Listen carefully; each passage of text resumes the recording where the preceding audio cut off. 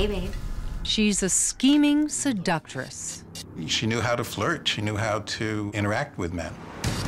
Men are just pawns in Nancy Siegel's high-stakes game. Yes. Their money fuels her obsession. He had nothing left by the time she was finished with him. And drives her to the darkest ends. It's really horrifying. How could you do that to a man, to a person?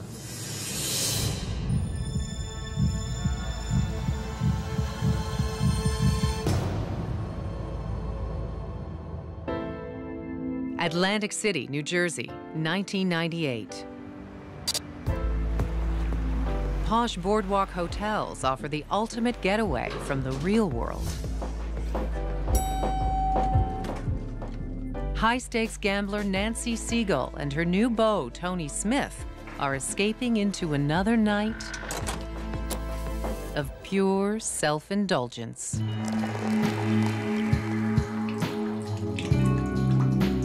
She liked the finer things in life, and for her, Atlantic City was a place to go when times were good and you had some money to spend. Hey, babe. Oh, sweetheart. You look fantastic. Thank you. Tony treats Nancy like a queen. He provided a very nice living for her, and they enjoyed the fruits of that kind of living. Let's go get some dinner, huh? Yes. And after that, a little bit of gambling. Oh, yeah. I want to Sound good? spend all your money. Yeah, right. He was very good to her, and she had whatever she wanted from him. To winning.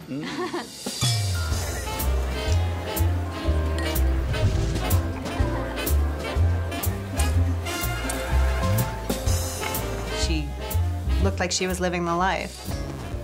Oh, yes, all right. It's a far cry from her life early on.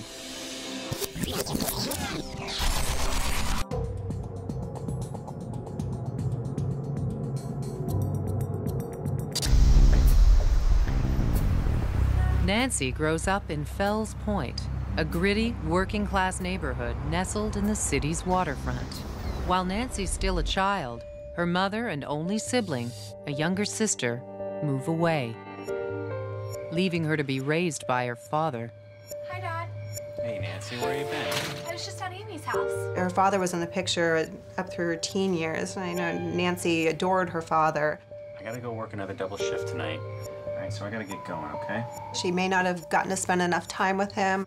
He spent a lot of his time working, trying to support her. See me again. He also spends his time supporting a gambling habit. Nancy's father takes her to the track, where she learns all about winning, losing, and the rush that goes along with it. There's a high to spending that money. There's this thrill that you may get a return, you may get something back. But there are rumors that her father is losing more than he's winning. How you doing, buddy? And in 1964, when Nancy is only 16 years old, her father is attacked while walking home and beaten to death.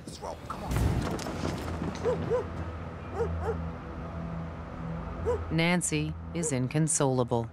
Nancy was severely hurt by the loss, which remained through her as an adult.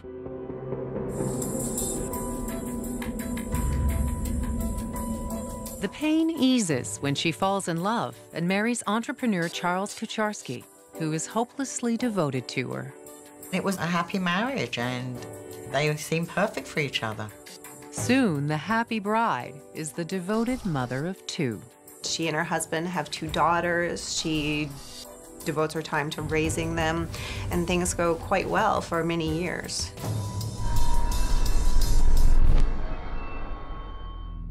But Nancy has a secret. While her husband is at work and the kids are at school, she's gambling in local casinos. I don't know if she was just tired of playing mother and wife, or she just at some point begins checking out gambling. Pretty soon, Nancy is spending more and more time and money at the casinos. I think underneath it was controlling her more than she was controlling it. Whatever she did win, it seems that she reinvested that back into gambling and eventually wound up on the losing end. As the song goes, you've got to know when to hold 'em and know when to fold 'em. But Nancy never seems to walk away. Instead, she raises the stakes. She begins opening lines of credit in her husband's name. She relatively quickly racks up tens of thousands of dollars in debt. Nancy intercepts the mail every day, so her husband never sees the bills. But the jig is up when the IRS comes calling.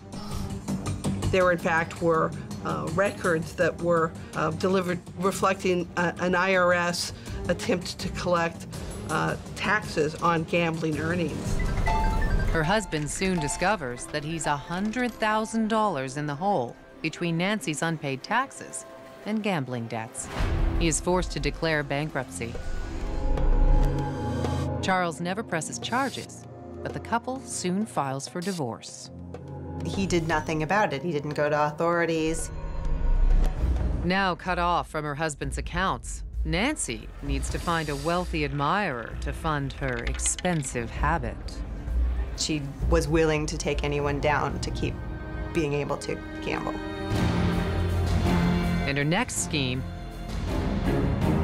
is downright diabolical.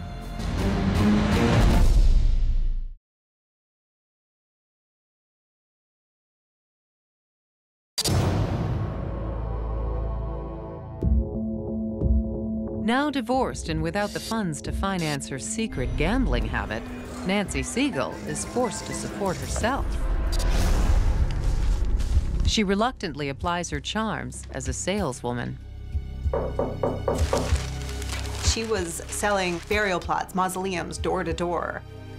And that's when she meets Jack Watkins. Beautiful. Jack Watkins was an elderly man who had lost his wife. Let me give you my card. You look great for, what is it, 55? She knew how to flirt. She knew how to interact with men. She had a way about her that drew people to her. Now let me show you one in particular that I think would be a great fit. You see this one here? Somehow, just in that odd scenario situation, she got his attention. Nancy convinces Jack to buy a burial plot. Maybe we can meet again sometime. Sure. I'd love that. But she has her eye on an even bigger prize. That's my personal number right there. She somehow sold herself enough to Jack Watkins that he wanted her to be a part of his life. Jack falls hard and fast for Nancy. Nancy became Jack's world. She was all-consuming to him. Oh, baby. And Jack's friends grow concerned when the love-struck widower asks Nancy to marry him after only several months of dating. I think everyone was concerned because these people weren't intuitively a match made in heaven. They were decades apart in terms of their age and quite different in terms of their lifestyle. Now that she's stolen Jack's heart, it's time to steal his money. She opened accounts in his name, and she directed that the mail come to her, and he didn't know about it. She quickly maxes out his credit cards. But most of Jack's money goes to her greatest love: gambling.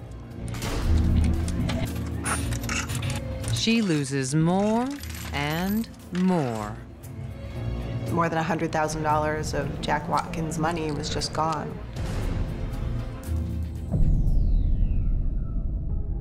Blinded by love, Jack fails to notice another devious deception. Hello? Nancy is systematically cutting him off from friends and family. I'm sorry, Jack's not home right now. Nancy would intercept Jack's phone messages and never pass them along. Have a good day. Bye. Was that for me? You scared me. Oh, no, that was just a courtesy call. Okay. Well, I'm off. Okay, sweetie. Bye-bye. She also deletes his voicemails. Hey, Jack, it's Molly. Give me a call. And after a while, this keeps happening again and again. The calls just stopped coming in, and eventually Jack was on his own with Nancy. With no one looking out for Jack, Nancy continues to feed her addiction by bleeding him dry.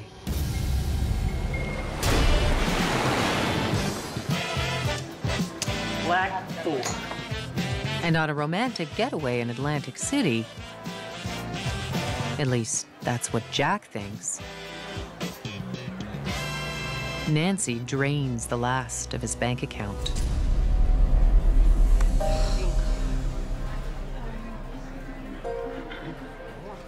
He had nothing left by the time that she was finished with him in just about 18 months. Which means it's time for Nancy to move on. As a result, she had to do something with Jack. Lucky for Nancy, hard-drinking Jack is sowing the seeds of his own demise. I'm really not feeling too good. He drank heavily while he was in Atlantic City. Jack? Jack? Can someone help me? Sir, are you okay? Security!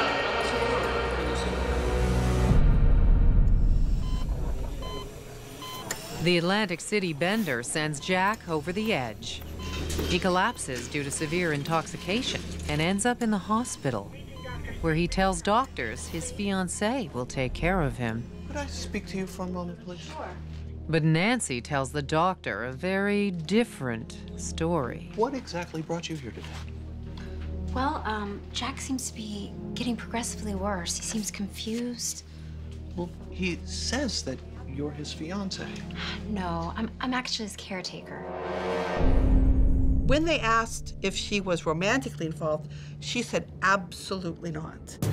Poor thing. He's so confused lately. Sometimes he thinks I'm his daughter, sometimes his fiancée, sometimes his wife. Have you cared for him for long? You can just imagine it almost.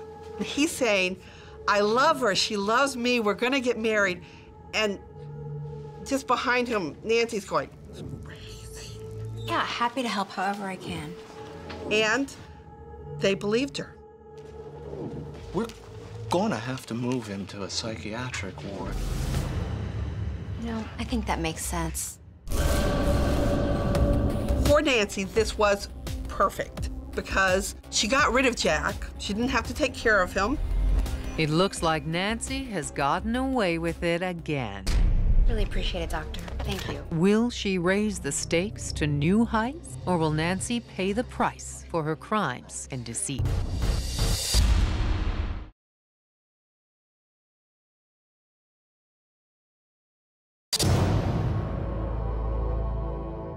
Soon after emptying elderly lover Jack Watkins's bank account, compulsive gambler Nancy Siegel convinces doctors to commit him to the psych ward.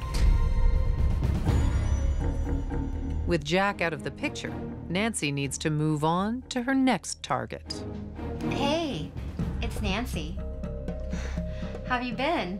A wealthy commercial loan broker named Tony Smith. So when can I see you? But before Nancy can put all of her energy into Tony and his money, she runs into a problem. Can you hold on a second? Hello? Hi, this is the hospital calling about Jack Watkins. We're gonna need you to come pick him up. Doctors tell Nancy they don't have room for Jack. She needs to find another long-term care option. I'm gonna have to call you back. Thank you. This was just a horrible turn of events for Nancy because now she's got someone who's going to definitely be in the way. So she really had to get rid of Jack.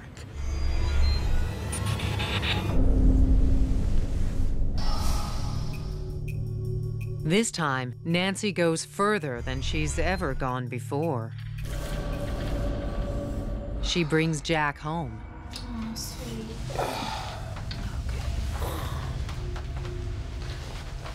Time to take your pill.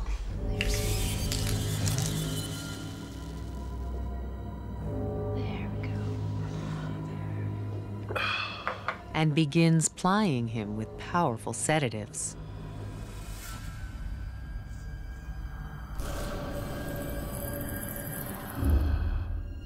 So day by day, Jack is getting weaker. This woman that he loved and that had promised him the world was killing him. In such a weakened state, Jack can do little to stop his cruel caretaker. Jack, you need to lay down. Nancy couldn't have that. Lay down, Jack. With her patient still clinging to life, Nancy decides to take matters into her own hands. Lay down!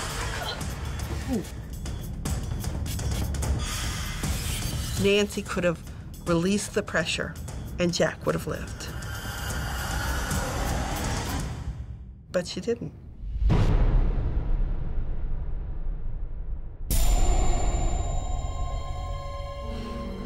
To avoid inviting unwanted questions, Nancy doesn't call the police. Instead, she stuffs the corpse in a large trunk and hauls it away. And you just think of his body in that trunk while she goes down the stairs. Ka-thunk, ka-thunk. It's really horrifying. Nancy callously leaves the body 70 miles away in a Virginia parking lot, where police find it just hours later.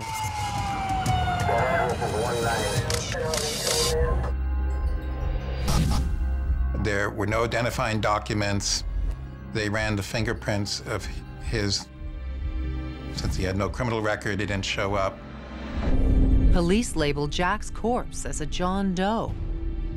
His identity remains a mystery for 7 years. No one comes to look for Jack because Nancy has alienated him from all of his loved ones. During that time, Nancy doesn't look back. In 1998, she marries Tony, and like Jack before, begins draining his bank account. She ultimately defrauds him of between $200,000 and $300,000.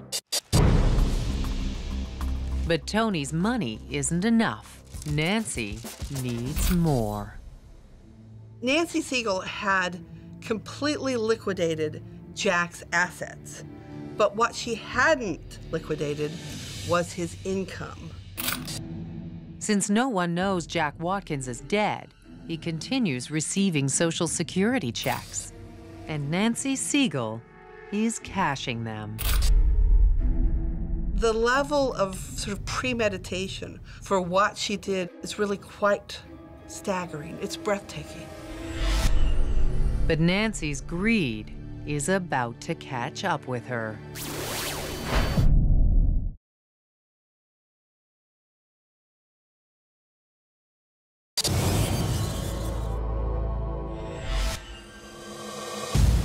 For 7 years, gambling junkie Nancy Siegel has gotten away with the murder of her elderly lover, Jack Watkins. That's because for those 7 years, police have been unable to identify his remains. All that's about to change.